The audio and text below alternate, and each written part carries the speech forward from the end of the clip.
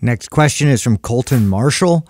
What supplements should not be taken together? Oh, I figured Sal would know this one. Yeah, D-ball and Cessinon probably. Those are probably a little much together. Like what magical formula Somebody you put out there together like, that no, had a that's a bad great reaction? stack. That's actually. right. That puts on both sides. You know what? Okay, so I know the question is like basically, do they negate, like what supplements negate each other's effects? Well, okay, I'll start with that. If you're taking an amino acid specifically to, let's say, increase nitric oxide, right? Then you probably don't want to take it with protein or with a lot of amino acids because now it kind of loses its effect. So like if I take citrulline, for example, by itself, pre-workout to boost nitric oxide, but I take it citrulline and protein powder, now I've got all these amino acids. A lot of them are competing, and it's not going to produce, those kind of effects. Wouldn't you say the same thing goes for if you're taking protein powder and then a branched chain amino acid? Waste of time unless your protein intake is low, in which case spiking branched chain amino acids makes sense. But yeah, I think generally speaking, branched chain amino acids are a waste of money. Again, unless your protein intake is below that high amount. Now, here's what you really should pay attention to, and this is the lesson that I've learned probably a handful of times. What you don't want to do is combine supplements that augment each other because sometimes 1 + 1 = 5. And what I mean by that is, like if I combine caffeine and caffeine, like if I take 100 milligrams caffeine, 100 milligrams caffeine, then the effect I'm going to get is 200 milligrams of caffeine. That doesn't always work with stimulants. Sometimes you take 100 milligrams of caffeine and a little bit of ephedra or yohimbe or synephrine, and it's not like that. They amplify each other, and you get this kind of dangerous runaway, stimulant effect. So that would be the big thing I would say pay attention to. Don't combine stimulants unless you really know what you're doing because the additive effects can be kind of nasty and a bit, dangerous. What about some of these supplements that are labeled as a fat burner and then a muscle builder? Oh, I hear what you're saying. Right. At the same Which time, is, I imagine or that's taking more a fat burner on a calorie surplus. Right. I imagine that's where this question is probably coming from. I doubt it's down to the individual chemical level where you're going, and it's probably more generic. Like, could I take a muscle builder supplement and a fat loss supplement at the same time? That seems like a more common question that you would hear. Yeah. What's funny about that is that their muscle builder, fat loss supplements, do they compete with each other? Not really. But your diet and your training are what make the biggest difference. So you take all the fat burners you want.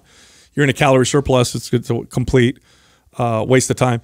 The thing that's really interesting. The same thing goes for a muscle builder. You could be taking all the muscle builder supplements you want, but if you're in a caloric deficit, you're gonna have a hell of a time trying to build muscle. Totally, it's gonna happen. You know what this makes me think of is, and this is the supplement industry is really good at this, and they still do this. There'll be like a supplement that's like for the pump or for muscle building or for libido or for sleep.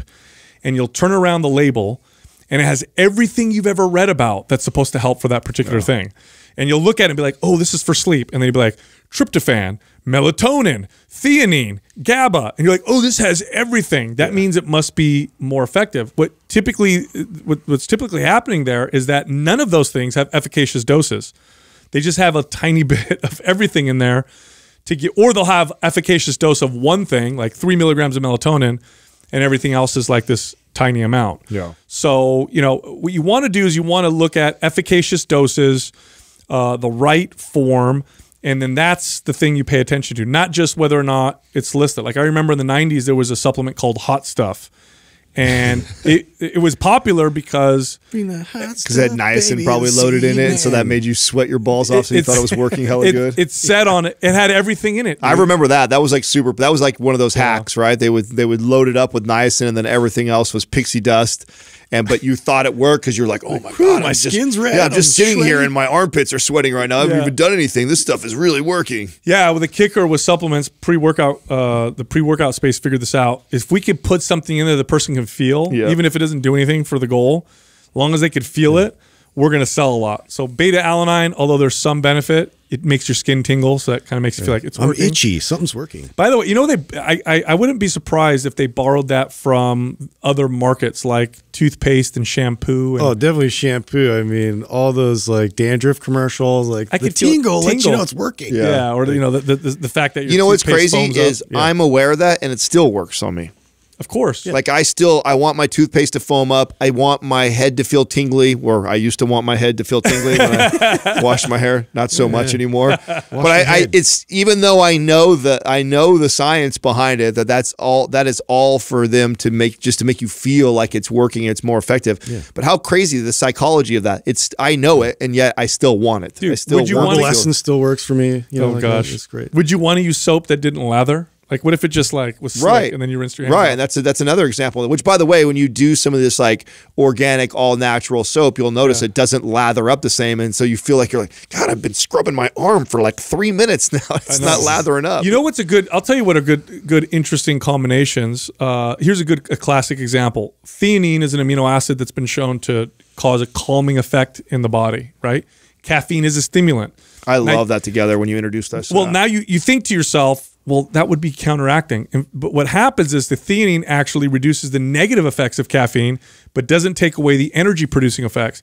So what you get from it is this really smooth, focus that just feels it's like really the good. high without less the jitter. Jittery. Yeah. Yes, you could do this with ashwagandha. Does that really well with caffeine, where you get this nice, smooth energy. Some supplement companies seem to be jumping on this, kind of figuring this out. But yeah, you don't want to, again, when you stack supplements that all do the same thing, sometimes you get more the negative and not more of the positive. So that's what I'd say. And I think the biggest takeaway is the nutrition piece, right? Like, because most people that are probably asking this question, I think, go back to the fat loss, muscle building thing, and the thing that's going to make the biggest difference on whether the supplement is effective is actually where you're at calorically. Because if you're taking a supplement to build muscle, but you're constantly in a caloric deficit, you're not going to build any muscle. The same thing goes for what Justin was saying about the fat burning. If your goal is to take fat burner supplements, but you're eating in a 500 to 1,000 calorie surplus every day, that supplement is going to burn any fat. Not doing anything. Yeah. You like the information in this clip? You guys are going to love the information in this full episode. Make sure you subscribe and check it out.